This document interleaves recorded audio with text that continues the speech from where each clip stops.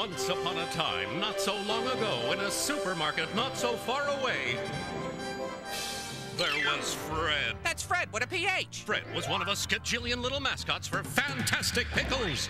Fred was leisured. He means bored, and so is everyone else. So get to the juicy part of the story, please. When all of a sudden,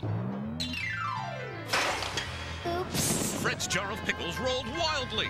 He saw things he'd never seen before. Sweet pickles, dill pickles, chunky beef. Wow!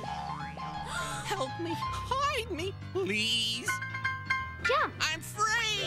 And then, I'll take it from here. Then, I told her I was curious. I wanted to know stuff. I needed a place to think. And faster than you can say Noggalicious 3 times, she transported me to a whole new world. and now Fred lives in the dot of Noggin.com. But since he's so fond of foreheads, he hops from noggin to noggin to host his very own TV show. And that's how I went from pickle jar to TV star.